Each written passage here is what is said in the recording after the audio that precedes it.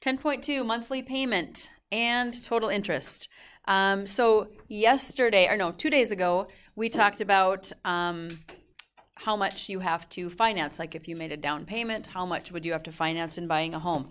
Today we're actually going to find out what that monthly payment is, how much you have paid altogether, and then how much interest have you been charged because you don't have the money to write out a check for a home, which I'm pretty sure not very many people do have enough money to do that. So maybe if it's a smaller item purchase, you could write out a check for it, like a cheaper car or, you know, something like that. But a home is an expense that you generally will have to get a loan for.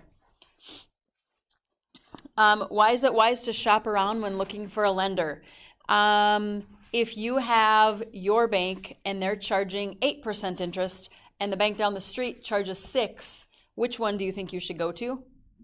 The lower percent, so you don't have to pay as much interest. So mainly your bank will probably do as much for you as they can. They probably have some different lenders that they go with, and then they would help you choose the lesser price. But when you're borrowing a lot of money, you want to go with the least percent that you can, because you'll be paying less interest. What are some things other than cost that you should consider before buying a home? Buying a home is a big price. So are you going to stay there for a long, long time? Okay. Or are you just looking for somewhere to stay for a year and then you're going to move on? Okay. If you're only looking for a year, probably don't buy a house, especially if it's in an area where it may not sell very quickly. Okay. What is the market like? Are homes selling well? Are they not selling well? What are the interest rates like? Things like that. So also, if you are moving in to something and you have to do a lot of work in there, you know, like you're going to redo the whole thing, you know, I mean, do you have time and the money to actually do that? Or is it one where you're going to buy it and you're just going to walk in and it's livable? Okay, so those kinds of things are actually things you should consider. Most of the time, your mortgage loans are from 20, 25, or 30 years. They don't do, for instance, 23 years, 19 years, some weird numbers like that. Usually they go increments of 5 starting at 20. Here's the formulas. They do look kind of like formulas that we've used before. I'll say that when I actually do one. And here's the first example. Before I go through this, we built our home in 2001, moved in December 2001. I think our mortgage loan was 25 years. It could have been 30. I don't remember what we set it up for. I don't think it was 20 though. The question I'm asking is, can you make, for instance, double payments or payments more than what the actual payment amount is? Could you, for instance, send $200 more or $500 more if you wanted? You can. Anytime you can pay extra, do that, because what happens is the amount that you borrowed becomes less, and at the end you owe less interest then.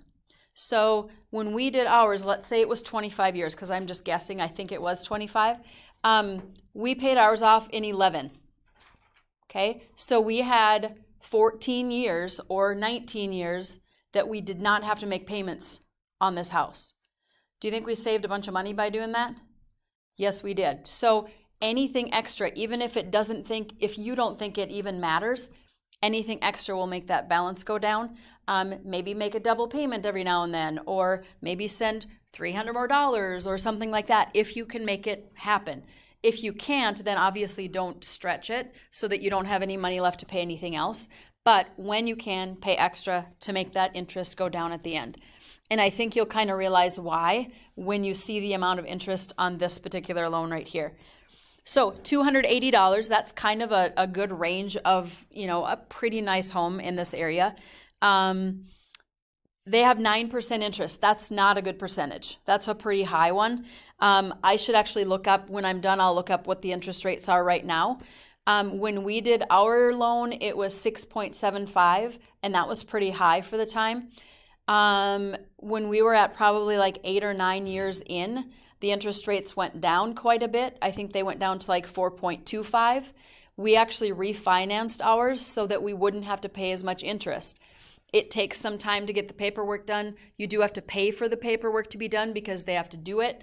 But in the long run, even paying that extra for the paperwork saved us a lot of money. So our percentage went from 6.75 to 4.25, and I think they're even less right now. Maybe climbing back up, I don't know. But that also saves you money. So refinancing doesn't mean you can't pay for it. It means you're going to save a bunch of money by doing that because the interest rates are lower. So don't take that as a personal insult or anything that you do that. It just means you're going to save a bunch of money, and why not? So that's what we did. So this loan is for 30 years, 9%. So the first thing I'm going to do is look at the table on 377. You're going to go all the way down to the bottom to 9%, go all the way over to 30 years, and the number you're looking at is $8.05. So when you find that monthly payment, this is part of it. The other part is you're going to take your loan and divide it by 1,000, because if you look at the title of that table, it's a monthly payment for a $1,000 loan. Basically, they're making it easier for you, so the table's smaller without all those zeros in there. So you're going to take the loan amount, divide it by 1,000 because that's what the table tells us to do, and that's what the formula says, and we're going to multiply to find out what their monthly payment is. Now, one other thing that you could do is when you divide by 1,000, aren't you just canceling 3 zeros out? If you take 3 zeros off of that and 3 zeros off of that, you can write that down as well. So if you take 280 times $8.05, you are fine. You don't have to actually divide by 1,000 every time. But you have to take equal amounts of zeros off of each part. So 280 times 805 is $2,254. That's a pretty big house payment. If the house payment is too big, this is the top of the line when you're talking about mortgages, 30 years. Maybe you should shop for a different house that's a little bit cheaper if you can't make $2,254 a month work. So how many times do you get paid? If you split or if you get paid twice a month, could you come up with that amount?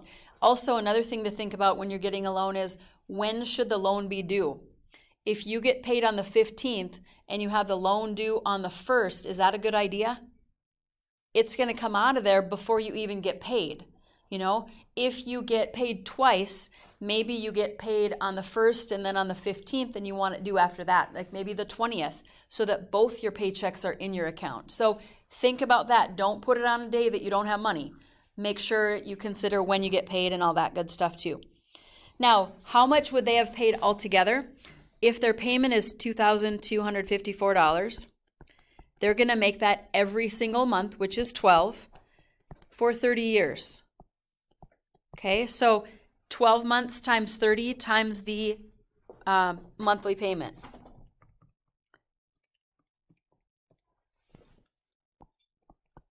$811,440.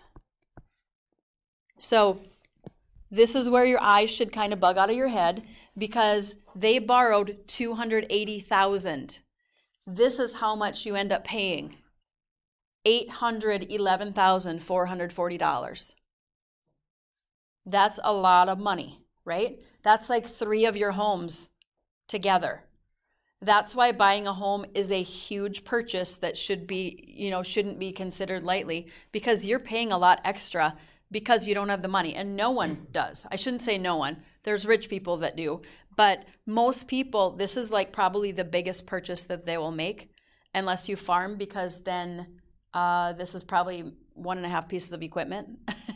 So when you're talking a home, though, for most people, that's your biggest purchase, unless you buy a business or you have bigger expenses like that in there. So how much interest would they have paid? You take how much you paid and you subtract out that loan amount. Or if they make a down payment, what is the amount after that, okay, that they're actually getting the loan for? This one, they did not make a down payment. So we're going to subtract those two. And I think it's over $500,000. $531,000. So making little payments here and there will make that $530,000 go down, and you wouldn't have to pay as much interest on that because you won't owe as much. Okay, so look at the table at the beginning, find your number. So you're going to go down to the percentage rate over to 20, 25, or 30 years, write it down. That's my 805. Take it times, well, usually it's the first three numbers, but if it isn't, cross off 3 zeros on the top, cross off 3 zeros on the bottom, and you can divide it if you want to find that monthly payment. Take that times 12 times the total number of years. Don't forget that part.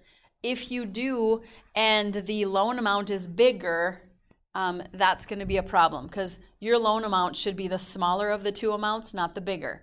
If it is, then you forgot to multiply it times the number of years and then subtract it to find out how much interest is owed. It's a lot of money, a big, big purchase that you guys will be considering someday. I think that was all I was going to say.